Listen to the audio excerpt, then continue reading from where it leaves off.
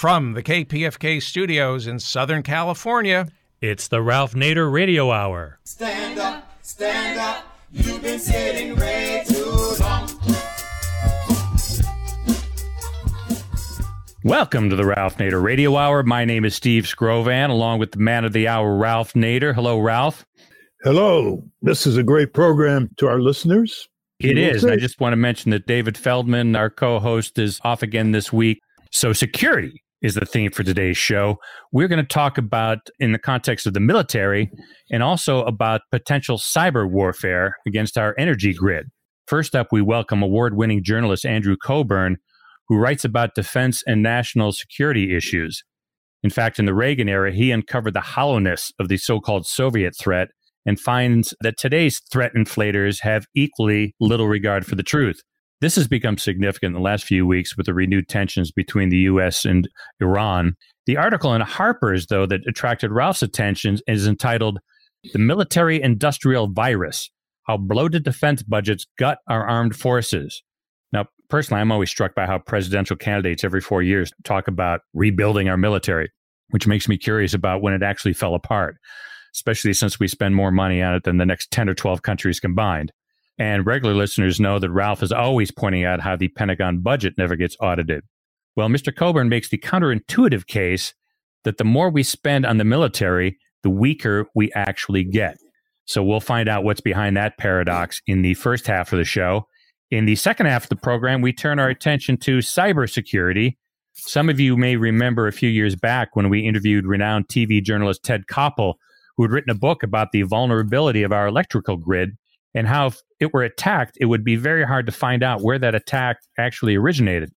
So on the program today, we welcome cybersecurity expert Joel N. Gordes to see if that situation has improved at all in the intervening 2.5 years. We'll find out why he is not a fan of our so-called smart technology. As always, we will take some time out in the middle to check in with our corporate crime reporter, Russell Mokhyber. And if we have any time at the end, we'll try to answer some listener questions. But first, let's find out how bloated defense budgets gut our armed forces. Andrew Cockburn is a journalist who has been covering defense and national security issues since the height of the last Cold War and has published numerous books on these topics. Now he is the Washington editor of Harper's Magazine and the author most recently of Kill Chain: The Rise of the High-Tech Assassins. His latest article in Harper's is entitled "The Military-Industrial Virus: How Bloated Defense Budgets Gut Our Armed Forces." Welcome to the Ralph Nader Radio Hour, Andrew Cockburn. Hey, it's great to be with you. Indeed, Andrew. And I want to caution our listeners not to be so overwhelmed and discouraged by what you're hearing, and consider just three things in order to understand what Andrew Cockburn is writing about. One is that a control of Congress can turn a lot of this horrific military budget and the vicious spiral it's in around. Second, that the military budget has not been audited for decades. They had a preliminary one that cost $400 million a year ago, but it still hasn't met the congressional test for a full audit. And the third is when you hear the kind of mega billion-dollar figures Andrew's going to point out about these boondoggle weapon systems, think of all the schools that could be renovated, all the highways, buildings, bridges, public transit can be upgraded or constructed in your communities. Think of the sewage and water systems that can be improved and made more safe in terms of drinking water, because the drain of the military budget, which is 53% of what the Congress spends every year, is leading to the wreckage of what they call our crumbling infrastructure. Okay, so as you know, Andrew, President Dwight Eisenhower not only coined the phrase military-industrial complex, but he also gave a speech in April 1953 before the National Association of Newspaper Editors, in which he was the last president to say that X number of tanks is equivalent to Y number of schools that aren't being renovated, and the kind of list that I just pointed out. No other president has done that intermodal comparison. And now comes your great article, The Military-Industrial Virus: How Bloated Budgets Gut Our Defenses. Namely, a massively wasteful defense is also a weak defense and a reckless defense. Tell us the thesis of this article that appeared in Harper's Magazine, which listeners should read if they don't already? Well, I certainly hope they do. The basic thesis is that, as I said earlier, it's counterintuitive. You'd think, or at least the more money spent on defense, at least the stronger, more militarily stronger, for better or worse, we are. But that is, in fact, not the case. I compare the whole defense establishment, the military, industrial, congressional, academic, intelligence complex, two think tanks thrown in. I really compare that to it's like a sort of giant parasite, a virus, as we say in the title, that exists only to grow, feed itself and grow. And the point is that when you wave around, $719 billion now, this year, for the defense budget, I mean, there's a kind of a gathering rush of eager people, eager to help themselves with that money. And they do that by, offering and proposing to build and building weapon systems that are so loaded down, so gold-plated, so sort of unwieldy, but they don't actually work very well. They always propose to build, a wonderful fighter plane that'll be able to, do all sorts of amazing magic things, be invisible, take on 20 enemies at once. So the Congress approves that, and they say we're going to build 1,000 of them or 2,000 of them. And then turns out that that's A, never turns out to work that well, and B, that they tend to break down all the time. And thirdly, they can never, even with the bloated defense budget, they can never build as many as they said they were going to, because the cost overruns are so huge. So you end up with a much smaller force, smaller number of planes that, as I say, can't do the job. And so the militarily actually inexorably shrinks. And, amazing as it may be to your listeners, our military is actually shrinking despite these unprecedented budgets. You mean in terms of weapons, but not in terms of presence, in terms of the American empire with bases in over 100 countries and operations in a dozen countries? Well, right. I mean, we have these bases all over the place, but first of all, the ones that, and we have these actually by past standards, pretty small wars for which which consume an enormous amount of money. I mean, I argue that, people generally, and, people like you and me, progressive-minded folks, say, oh my gosh, we have this, people tend to say, and it seems obvious, we have these bloated defense budgets because we have all these foreign wars, these overseas engagements. We need to cut them out. Well, we certainly do need to cut them out. But I think people get it the wrong way around. I think I'm arguing, in fact, it really is the case. We have these foreign wars because of the bloated defense budgets. They are there to justify the budget, not the other way around. That's an important fact for people to understand. That's right. In fact, there was a Secretary of State, Madeleine Albright, that once said, we have all these weapons. What good are they if we don't use them? Remember that one? I certainly do. I know. But here's something really fundamental, listeners. You know the old phrase, things got to get worse before they get better? Well, actually, I've got all kinds of examples where the worse things get, the less they get better. Staggering increases in drug prices, for example. Staggering increases in military equipment per plane or per toilet seat. Here's an example in Andrew's article. 3 decades ago, some of you may remember, there were press disclosures that the military was paying private corporations $435 for a hammer and $640 for an aircraft toilet seat. Now, that really drew all kinds of public outrage and satire on the TV shows. And people at the Pentagon told me it was the most disturbing revelation in their lifetime. Not the huge price overruns of major weapon systems, just the toilet and the aircraft toilet seat and the hammer. And then later, in 2018, it was disclosed the Air Force was paying $10,000 for a toilet seat cover alone. And it gets worse. The Air Force official explained that the price was required to save the manufacturer from, quote, losing revenue and profit, end quote. That's quoted in Andrew Cockburn's article. And there was almost no outrage. In other words, when things get so bad, it pummels the American people into cynicism, leading to withdrawal. Now, what is the way out of this, Andrew Cockburn? Would you start with Congress military budget watchdog groups back home? Would you start with the Congress? Isn't that where it can be stopped because that's where the money is appropriated from? Absolutely. Eisenhower in his famous speech goodbye speech in 1960, when he talked about the military-industrial complex, originally, as he wrote the speech, he was going to say military-industrial congressional complex, because that's what it is. And for whatever reason, he left out congressional when he actually delivered the speech. So we should start with the Congress. We should, tell all these congressmen, who there needs to be citizen outrage, that we're pouring out all this money for, as I argue in the piece, and $10,000 toilet seat covers, and you have to remember that, these multi-billion-dollar weapon systems are really assemblages of equally overpriced small parts. Tell us, by the way, what the F-22 fighter plane started out in terms of its cost per plane and what it ended up.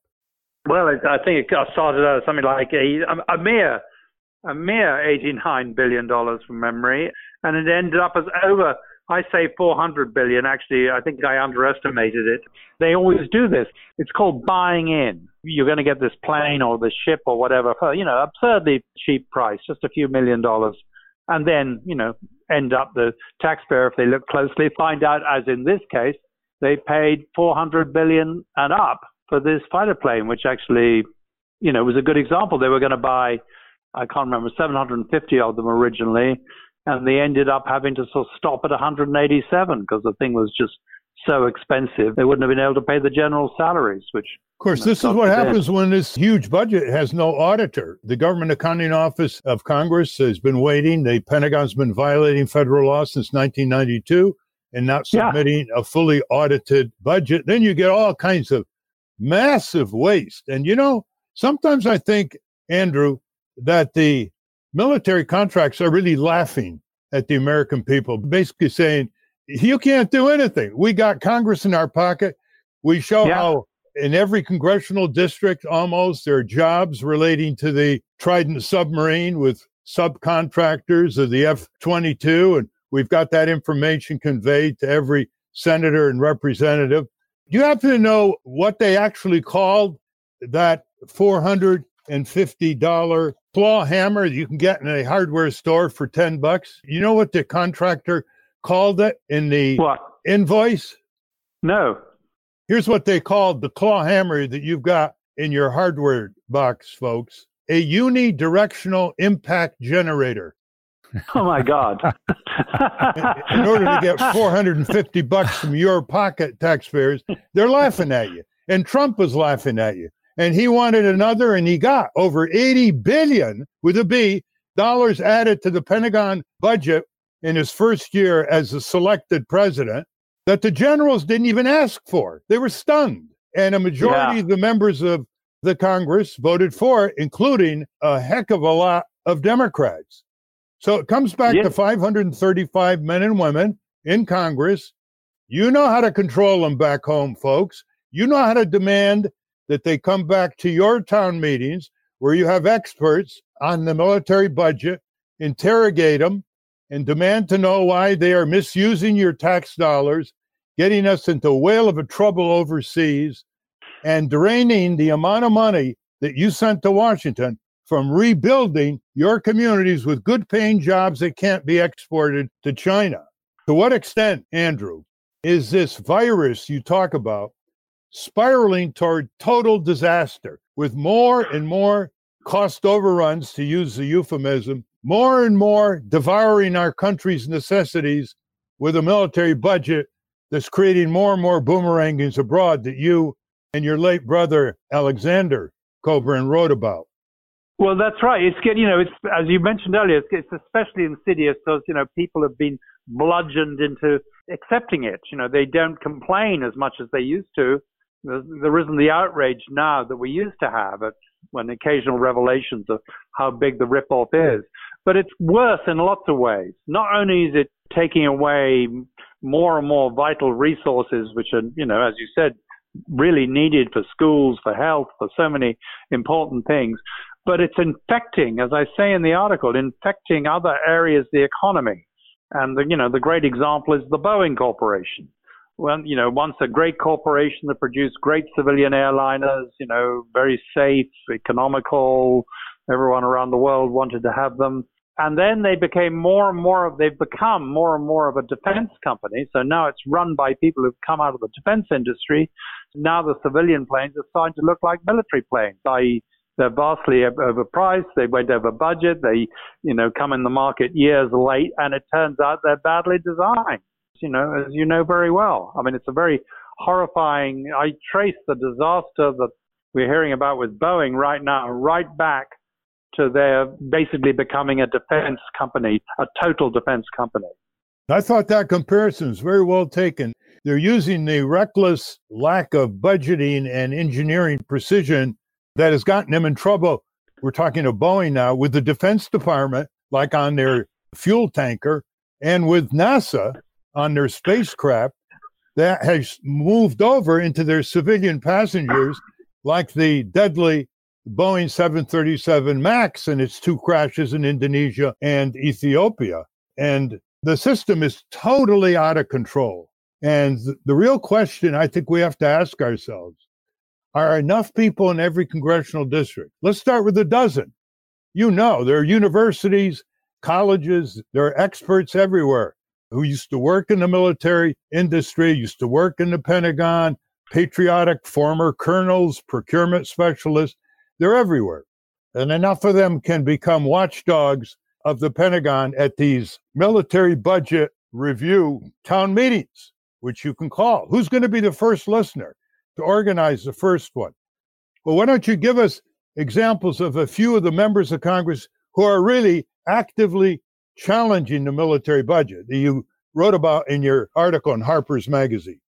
I talk about Ro Khanna, for example, from the San Jose area in California. I mean, he's done a very good job of really mobilizing support in the Congress, in the House, particularly against this, particularly egregious, this genocidal war in Yemen that we're engaged in.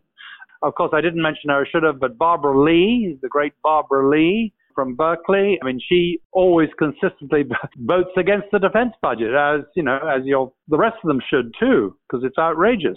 The Progressive Caucus in the House is, slowly taking this up. I wish, I know they got lots of other issues on their mind and so forth, but I wish they really would focus on this, because this is what's destroying every other possibility of, spending money the right way, the demands of the defense budget. But the problem is, this year, in the budget, the Democrats arguing about, the budget they were going to put forward.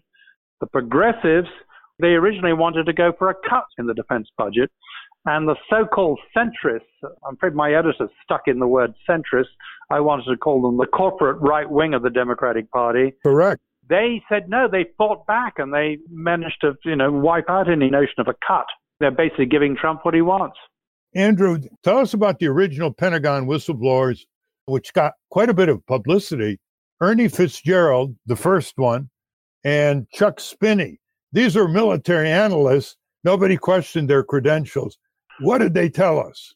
Well, right. Well, Ernie Fitzgerald, actually, he was a very great man. Sadly, he passed away this year. He was the one, originally he got fired on the direct orders of Richard Nixon for exposing the fact that a particular boondoggle, the C-5 transport plane, was, at that time, it was a lot of money, $2 billion over budget. And for revealing the truth of what this was actually costing, you and me and every other taxpayer, he got fired. The president said, fire that. Well, I can't repeat on the air what Nixon actually said. And Ernie, he sued and got his job back. And he was the one who brought to our attention the notorious toilet seat and the hammer, because, he only understood that the way to alert people, certainly at that time, to, the enormity of what was going on, was to point out something, we were paying for something everyone knew the price of. Everyone knew that you shouldn't pay more than, $10 for a hammer or whatever it might, similarly small amount for a toilet seat. So when they heard it was, paying $600 and up, every citizen could understand that, what an outrage that was. And he used to say that, they have to understand that, $100 million fighter plane is just a lot of, toilet seats and hammers or the, small parts, overpriced small parts flying in close formation. And that was Ernie. He was a brilliant guy and a wonderful patriot, a great American. True. And then Chuck Spinney, he was a Pentagon analyst. And Chuck figured out, he was the first person to really understand and explain in a very sort of precise way that, this whole business, that the more we spent and the more ambitious, the technologically ambitious, these weapons designs became, what I was saying earlier, that that meant we ended up with a smaller military force because, he figured out, he tracked all the numbers historically and found out that, when they proposed, to buy 1,000 super duper planes or whatever it might be, that we always ended up with far fewer that broke down all the time, that were too expensive to replace. So they got older and older and then broke down more often. So this was a very awkward, he called it defense facts of life. And he didn't get fired for that. They just sort of didn't give him anything to do. So he sat in the Pentagon for years and years, writing actually brilliant critiques of what was going on, where our money was really going. And he's still writing. Look him up on Google, Chuck Spinney, Spinney. I'm glad, by the way, Andrew, we're talking with Andrew Cockburn, who wrote in the current issue of Harper's, The Military-Industrial Virus, How Bloated Budgets Got Our Defenses. I'm glad you retrieved General Douglas MacArthur, very prescient quote in 1957 about the Pentagon and their corporate contractors always inflating threats. And here's what he said, quote, "Always there has been some terrible evil at home or some monstrous foreign power that was going to gobble us up if we didn't blindly rally behind it by furnishing the exorbitant sums demanded. Yet in retrospect, these disasters never seem to have happened, never seem to have been quite real," end quote. So let's start an experiment, Andrew. We are heard widely in the Berkeley, San Francisco area. That's considered a hotbed of progressivism. So I'm telling our listeners, if you want to start the first town meeting where you ask Barbara Lee, your congresswoman, to come and answer questions about her position and the position of Democrats and Republicans she knows so well in Congress after so many years, here's what we'll do. We'll send you a list of questions, if you would like, that she could take back to Congress and spread around to the Progressive Caucus, which she's a member of, and Nancy Pelosi, who comes from San Francisco and rarely challenges the military budget. She's the speaker. Would you be willing to provide some questions if we get a call from Berkeley and go to nader.org or go to ratsreformthecongress.org as to how to establish these demands for town meetings? Absolutely. I think it's a great idea. It's a great idea. Yeah, we get one model and we can get it underway. I think he'll get a lot of press too, especially in the Bay Area, and it could be replicated all over the country. So, okay, Berkeley activists, that's what you're noted for, huh? Marches, petitions, mobilization, rallies. Let's do one for the USA on the runaway military budget. I don't know if you were aware that retiring Admiral Hyman Rickover, 60 years in the U.S. Navy, often called the father of the nuclear Navy, testified one last time before the Joint Economic Committee chaired by Senator Proxmire, who used to really go after the waste in the military budget and never got anything but support back in Wisconsin, by the way. It actually strengthened his political position where he almost never had a credible opponent. And what he disclosed, Rickover, was amazing. He said, I wish I could sink them all, he said. He said, there's so much rapacity in the contracting business of naval shipyards by these corporations that we should have a shipyard owned by the U.S. Navy to provide a yardstick. Do you remember that testimony, Andrew? Yeah, he was great. Remember, he said Another way he would reform the Pentagon was to get everyone in the Pentagon, in the building, to go outside and form two circles, an inner circle and the outer circle, and he would then fire the outer circle. He was full of those kinds of metaphors, and he hated the greed of the shipbuilding industry in particular, and he wanted a competition from a U.S.-owned naval yard. The Congress didn't listen to him. By the way, if any of you want a copy of the paperback that printed the final testimony before the Joint Economic Committee of Admiral Hyman Wickover, just contact us and we'll send you a copy. It's a good piece of testimony to start your summoning your members of Congress to town meetings on the military budget.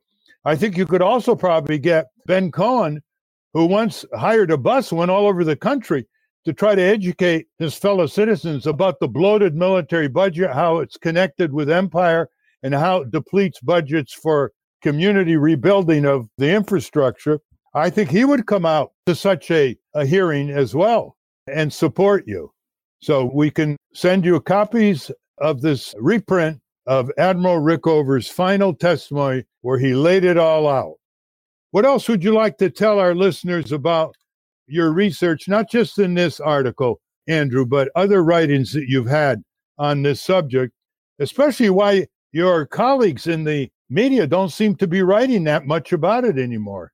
No, it's a sad decline. I mean, it used to be some really good reporters, in the big papers and small papers who would cover defense, but, along with the general decline of the media for all sorts of reasons, they always like to blame the internet. I blame it on the fact people who own the media these days who think they can cut quality and, make money that way.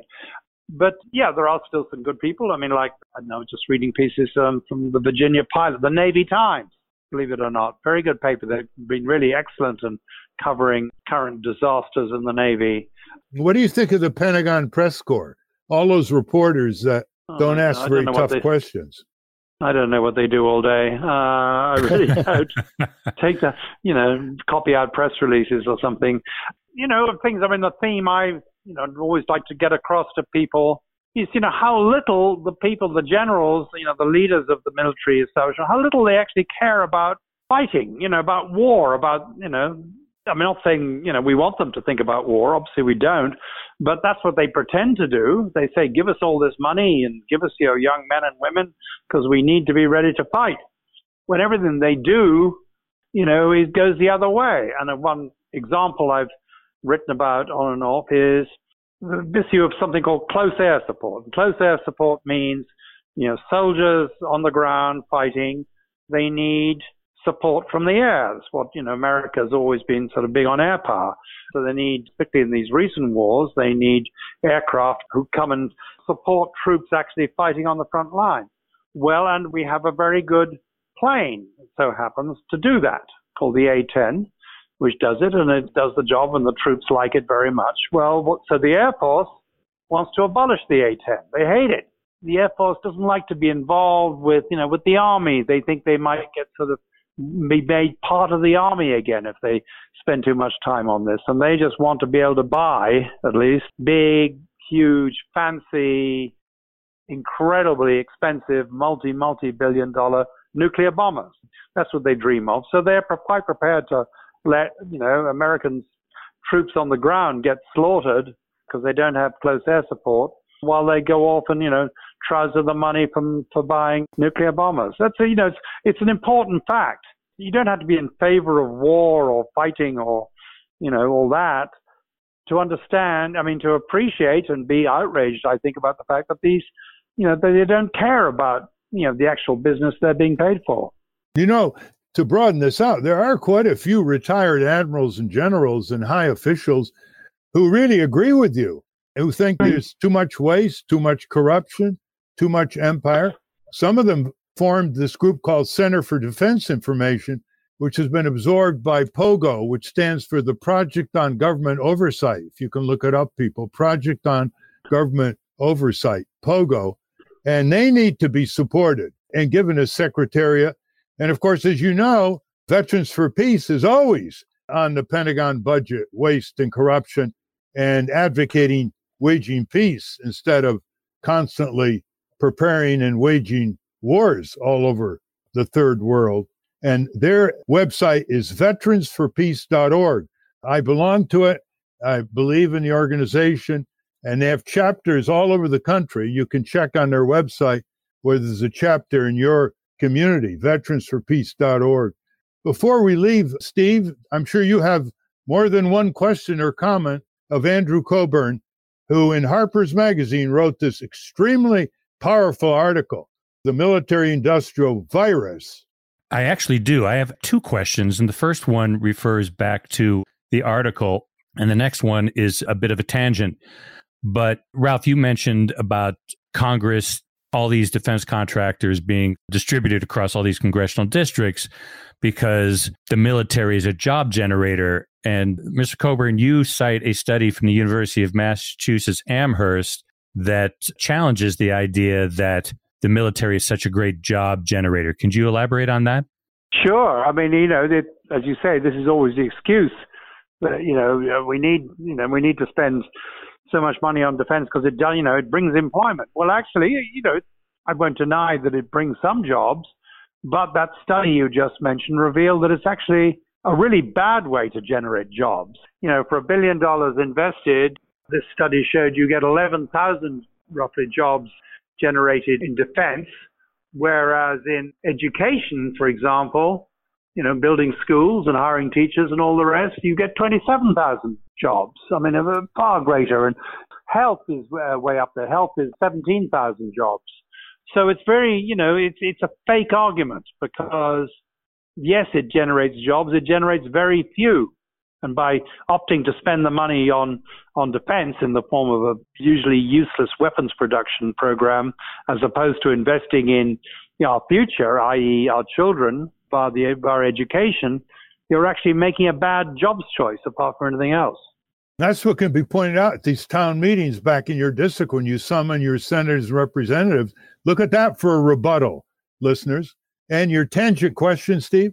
My tangent question has to do with, since you have covered threat inflation, I wanted to talk about the most recent one and ask you what you know about what's going on with Iran, and are we setting up for another Gulf of Tonkin situation? Well, yes. Oddly enough, I think one line of defense against that is Trump himself, who I think is through his addled brain, he does kind of remember that he promised in his campaign to end these foreign wars, and he thinks we might lose him a few votes if he starts a really big one, which is what war would be. No, it's clear that there is no. It is. I mean, I hate the term now because it is fake news.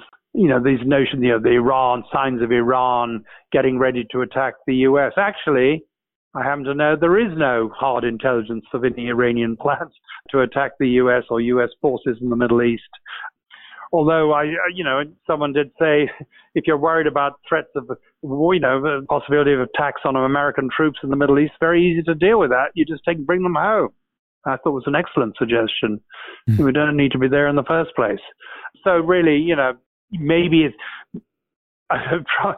it may not happen. I mean, Trump's political instincts may prevent us having another Gulf of Tonkin. On the other hand, there are these, really sort of warped characters like Bolton around him. And I tell you, Andrew, Trump ought to fire Bolton because Bolton is maneuvering around Trump, trying to get him in some sort of fight against Iran, which would be a metastasizing quagmire. And Trump has actually said, John Bolton's trying to get me into a war. Ha, ha, ha. Yeah. Well, let me tell you, John Bolton is an infighter. He's a driven warmongerer. He knows a lot more about how to get the U.S. into war than Trump does. And the only thing Trump has left is to fire John Bolton. Yeah, that's all call the White House and urge that line of action. Well, we've reached the end of our time, Andrew. Thank you very much for coming on and for being ready to supply a series of cogent questions to be asked of members of Congress at these town meetings back home. And let's hear from you, Berkeley. Thank you very much, Andrew Cockburn. Oh, thank you, Ralph. Great to be with you. We've been speaking with Andrew Cockburn. We will link to his work at ralphnaderradiohour.com.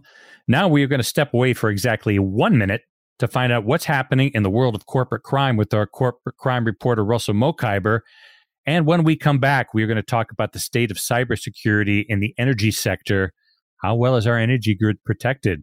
Don't go away. From the National Press Building in Washington, D.C., this is your Corporate Crime Reporter Morning Minute for Wednesday, May 22, 2019. I'm Russell Mokhiber. Across the country, legions of home caregivers earn a pittance to tend to the elderly in residential houses refurbished as care facilities. That's according to an investigation from Reveal from the Center for Investigative Reporting. The profit margins can be huge, and for violators of labor laws, hinge on the widespread exploitation of thousands of caretakers, many of them poor immigrants, effectively earning $2 to $3.50 an hour to work around the clock. The federal hourly minimum wage is $7.25. The Center for Investigative Reporting interviewed more than 80 workers, care home operators, and government regulators, and reviewed hundreds of wage theft cases handled by California and federal labor regulators. The investigation found rampant wage theft has pushed a vast majority of these caregivers into poverty. For the Corporate Crime Reporter, I'm Russell Mokhiber.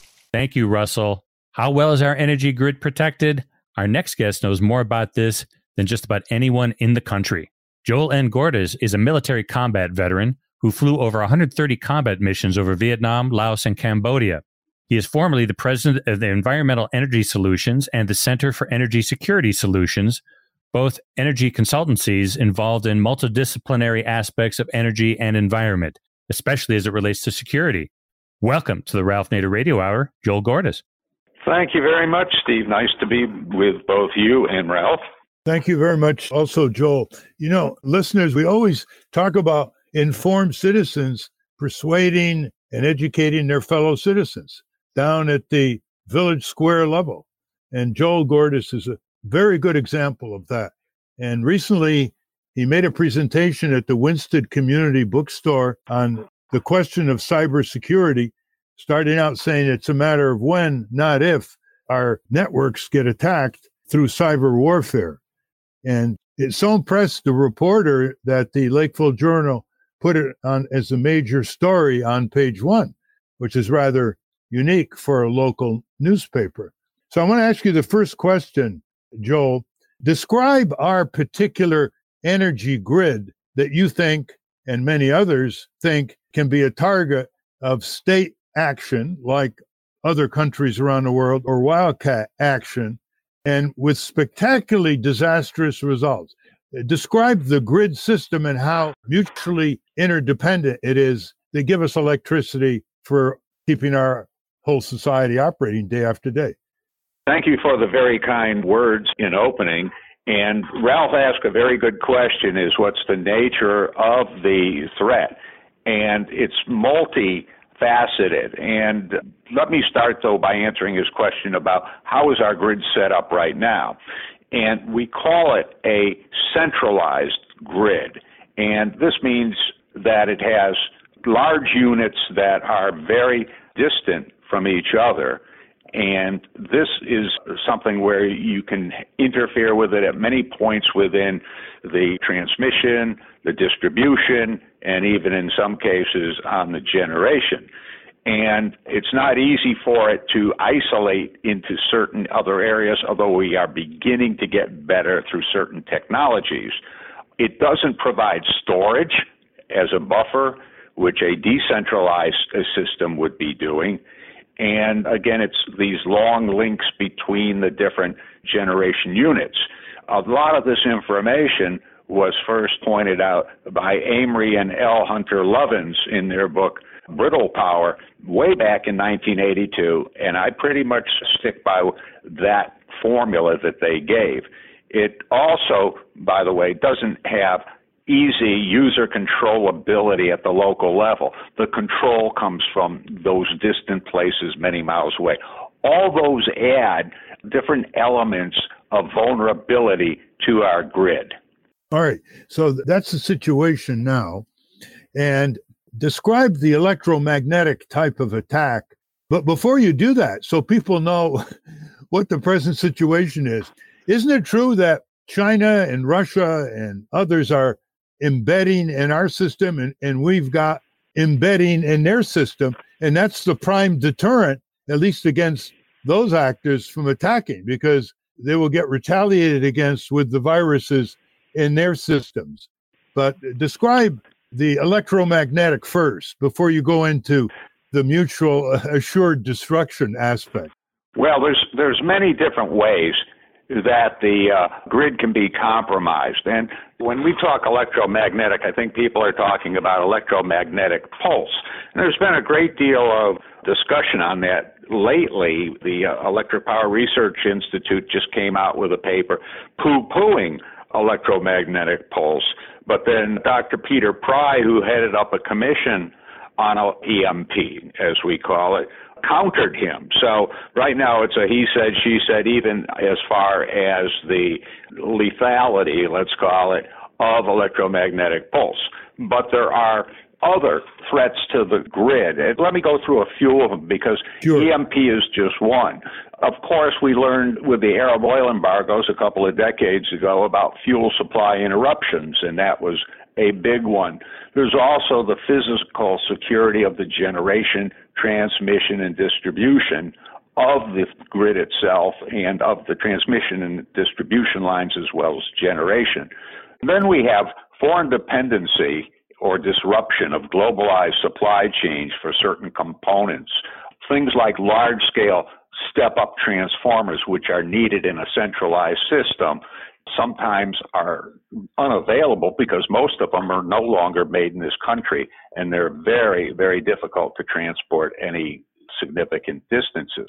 The other interesting thing is most of the lithium that we get for our lithium-ion batteries, which we use for everything now, including electric cars, are basically coming from South America, which has the vast majority of the lithium supplies at this point in time. So that's a weak point in the supply chain. Then we get to the cyber threats, including a number of different forms of cyber threats, everything from embedded codes and foreign sourced components that we get to worms and viruses. And we even put electromagnetic pulse into this category as a cyber threat. Then you can get a blended combination of all those threats. Somebody might do a physical attack and at the same time then do a cyber attack.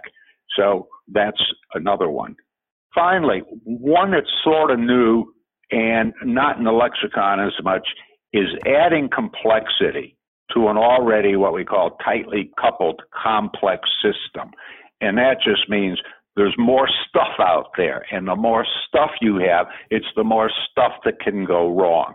So those are your main threats to the electric grid right now. Well, you know, in 2015, Ted Koppel wrote a modest bestseller called Lights Out, which focused on impending catastrophe from a cyber attack. And we had him on this program. And he was saying, you know, the Obama administration doesn't seem to get the urgency. And of course, the Trump administration doesn't either. It's like nobody wants to talk about it because it's too horrific. It will just shut down your air conditioning. It will shut down your electric light systems in your home. It will totally immobilize and paralyze and lead into catastrophic traffic congestions, mass transit systems, you know, right out of science fiction. And so as a society, like most societies, we don't like to talk about these horrific scenarios. So let's say our listeners absorbing what you're saying, Joel Gordes, they say, well, how come it hasn't happened? So it could come from so many different sources, so many different places in the world. It doesn't have to come from guns or bombs. Why hasn't it happened? Well, we have had the incident in Ukraine where the one plant was taken down, and that was sort of a warning shot across the bow. And I would say that there have probably been a number of close calls on it. Who knows? Some of this information may not leak out into the world. Now, that being, there have been other types of cyber attacks which have actually taken down part of not the electric grid itself as opposed to the actual net itself. And that was, there was a major cyber attack against Dyn Corporation, which operates part of the internet. and it froze traffic for some very major companies on their cyber needs. So it's a matter of that's a way in, and it's something we have to be aware of. But you're right. It's something that we have not seen. It's something that's maybe a bit on the horizon, because you're not going to find a lot of amateurs with the capability to be able to do this. So it's not like certain other cyber attacks. But believe me, the grid is, to coin a phrase, unsafe at any speed. Well, Joel Gordes, you talk about what we can do to mitigate such an attack, and I want you to talk about that. But before we do, what about all these smart homes, smart meters, smart gadgets that almost all the people have in this country? You're saying that is part of the problem, and that you don't have any of these smart gadgets, although the electric companies are forcing households to replace their older meters with smart meters. Tell us about the vulnerability that we all have when we have these smart gadgets in our hands or in our homes. Well, you see, this is exactly what's happening. And right now, we're probably bordering on 1 trillion smart types of devices one way or the other.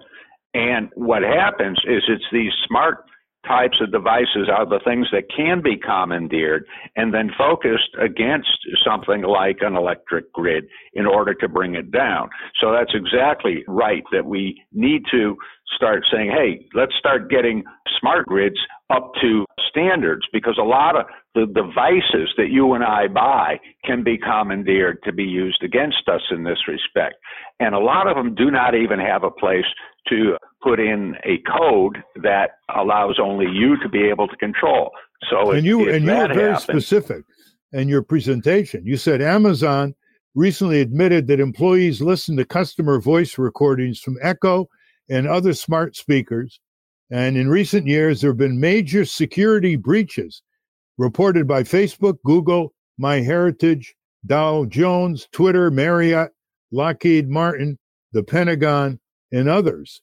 So we're talking about just like a preview of what could happen on a national scale here, right from these consumer gadgets. How have you avoided the pressure from the electric companies to put a smart meter in your home? Well, the only problem I have is that I have a small photovoltaic system producing energy for me cleanly to combat climate change, and that would be a semi-smart meter. But the type of inverter that I have as part of the system is pretty good and secure as far as I know. So it's a matter of making sure that the devices that you have, number one, the capability to be secure, and number two, that you have gone and done everything you could to keep them secure. So those are the important things that need to take place. But with the proliferation of everything, every refrigerator going out, every television going out with smart capability, nobody's paying attention to this, and all of them can be commandeered. Yeah, you said smartphones, thermostats, security cameras, DVR players, monitors, and other high-tech appliances, now commonplace in tens of millions of homes. And so we got a personal stake here. It's not this is we're waiting for some national decision maker. We're all part of this vulnerable situation. So let's say you're in charge of policy here, Joel Gordes. How would you mitigate this?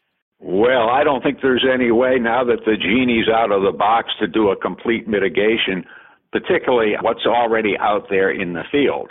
However, I would be, if I were in Congress or even in a state legislature, find some way to put certain requirements onto what happens when a company sells a product which is capable of being commandeered. And if it is, then basically something has to be done about not allowing them to either put it in place or to recall it and have some work done to make sure that it has the right codes put in place. Your safeguard is you called redundancy and diversity, building microgrids, blocks of microgrids. What do you mean by that? Well, that's a great introduction to the other thing of what we need to do better and stuff, and that is doing microgrids. as hopefully a panacea to the problem. Now, a microgrid is not the same as a smart grid. A smart grid has made extensive use of smart technology, and so they're often confused. A microgrid has certain characteristics that I sort of went into in a way before, showing that it is separated from the main grid. It has its own fuel supply. It has its own physical security. It is less dependent on those supply chains, external supply chains. And in general, it allows you to cut off from the main grid, but it can reconnect to it for a transfer of power. Now, that may happen through smart technology, but you can at least measure it, and it may not take place on its own if you so design it to not do so. Joel, you say you get the energy for these microgrids from solar, wind capacity, and fuel cells, which are sort of independent generating capabilities. Yes, these are what we call distributed resources, and those are renewable distributed resources. Now, at this point in history, we still will need some fossil fuel-driven types of generation, let's say within a microgrid, because we may not have total availability to sunlight or other renewable sources all the time. So there will be a certain interface. And remember, you're going to have things like police stations and hospitals as part of a microgrid. In fact, they are great starting points because they are high value types of facilities that we must keep running 100% of the time. Joe, before we ask Steve for a question or commentary, where do people get more practical information on this subject and they can connect with other people to get something changed here and more protective? Well, that's a good question, too. And there's a number of books. And I mean, it's as weird as it sounds, one of the books that I still point to as the best is anything by Amory and Hunter Lovins and such. And the book I mentioned before, Brittle Power, is probably the oldest and still, in my mind, one of the best authorities on what a microgrid might look like. Other than that, we have a whole bunch of other people. Joel Makauer of Green Tech does a great deal of work on this, too. And I will say, by coincidence, Joel Makauer and Amory Lovins and myself were together on 9/11, physically together on that date when they took down the Twin Towers. And I was standing next to Amory, and we're watching the television, watching one of the towers fall. And I didn't ask him anything, but I said, I wonder what's running through his mind. But it is something that has impacted us because it's that type of a disaster that makes you really start thinking about these things. And Joe, is there any citizen groups cropping up here in this area? Nobody is actually doing much. The environmental groups are interested in the environment. And one of the things that does bother me a great deal, and I'm an environmentalist. I've been an environmentalist for decades and decades, and I have the record to prove it. But one of the things that the environmentalists don't do is they don't look at the security aspects. For instance, let's say we go to the all-electric in certain ways as they want us to, but then certain things become unavailable doing it before time. It's a matter of timing. What comes first, the electric car or the microgrid? If you get everybody into electric cars, but then you do not have an electric system that can actually service them on a day-in, day-out basis because it's vulnerable, is that where we really want to go? The health, safety, and security must be considered. Steve? Yeah, Joel, do you personally feel optimistic about our ability and our will to solve this problem or mitigate it?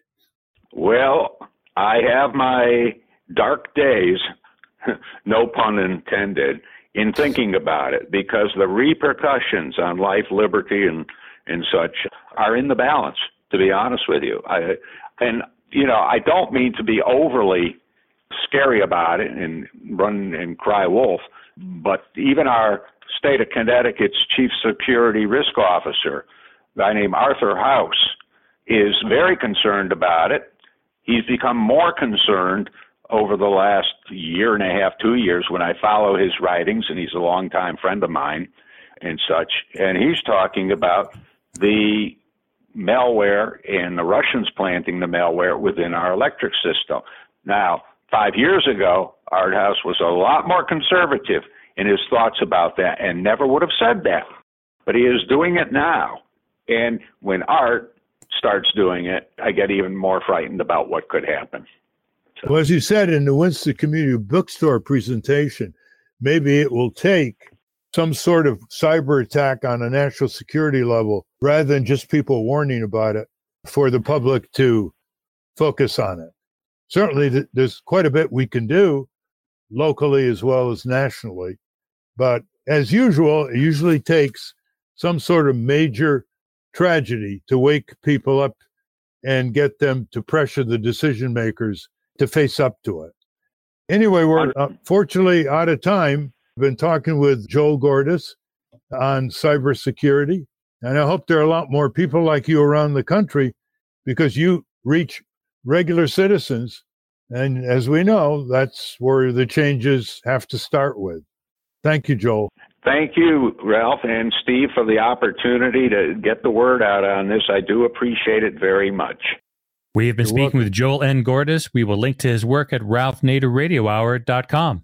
I want to thank our guests again, Andrew Cockburn and Joel N. Gordes. For those of you listening on the radio, that's our show. For you podcast listeners, stay tuned for some bonus material we call the Wrap-Up.